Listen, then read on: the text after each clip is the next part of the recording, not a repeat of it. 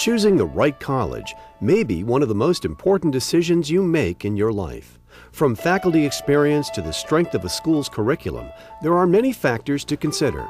And what you learn is just as important as how you learn. Today, more and more universities are developing programs that combine education with hands-on experience. The hands-on learning project that I just did was for a program called Discovery Day, and we chose to do pinhole photography. So we made our own pinhole cameras. We researched them and how to do them, and then after we made them, we went out and actually used them to take pictures and developed our own prints. I think more colleges are incorporating hands-on learning because it's the right thing to do. It is important for our young people to do things on their own and to experiment. Hands-on programs carry the learning process outside the classroom, but still allow students and professors to work one-on-one. If you're working together with a student or a group of students on a research project, you get to know those students better. There's a real interaction, there's a real cooperation, there's a sense of collaboration. When I was working with the professor, he knows a lot about pinhole photography because he's been doing photography for over 30 years.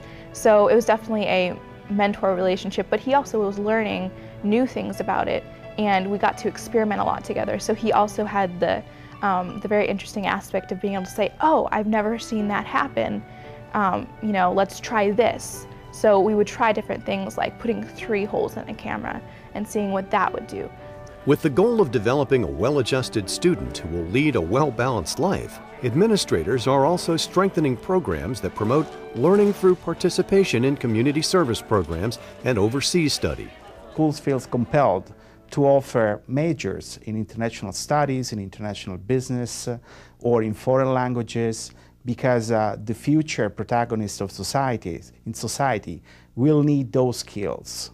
But you don't learn just on books. You learn when you have your experience face different realities. And I just really feel that the knowledge and the experience that you gain from going abroad and kind of putting yourself outside of a comfort zone is something that everybody should experience. It's something where I'm going to really take this experience of going abroad for my whole life, and I'm going to apply it to every situation that I'm in. I think that it's important that schools incorporate an international dimension in the curriculum and also offer the possibility to study abroad, because the knowledge process to be global and international. There is no corporation that doesn't face the need to have an international group of people working inside or with a sensitivity for international issues. We live in a community of students who we can work together and we can help other people. So we can use this time freely to give to others. The program is set up so that we have students donating and skipping their Wednesday night meal, and then the money from that meal goes towards making sack lunches, and then on Saturdays we deliver those sack lunches to residents in the community. There's a motto by Mother Teresa that says, if you can't feed 100, then feed just 1.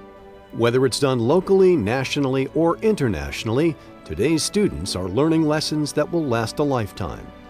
On the banks of the Missouri River lies Benedictine College, a place where learning, community, and tradition are strongly woven together.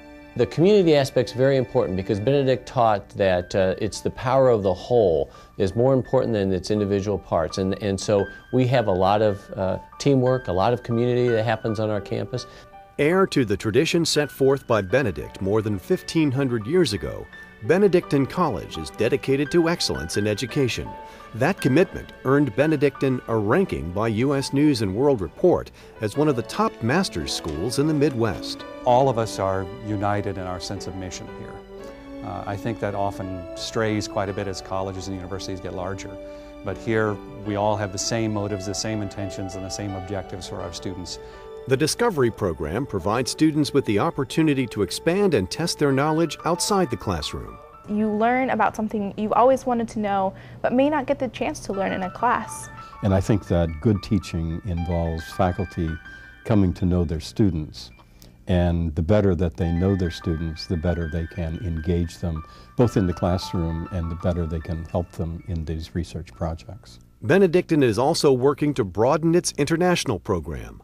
if I study Florentine art and I am in Florence, I have the best living book in front of me, the best living museum in front of me. So I don't see those pieces of art at the Metropolitan, but I see where they were created. We recognize that today at Benedictine College we are educating the future CEOs and bank presidents and lawyers and doctors and principals, but we also take very seriously that we're also educating future scout leaders and Little League coaches and mothers and fathers, people who will make their families strong, their communities better, and the world a better place to live.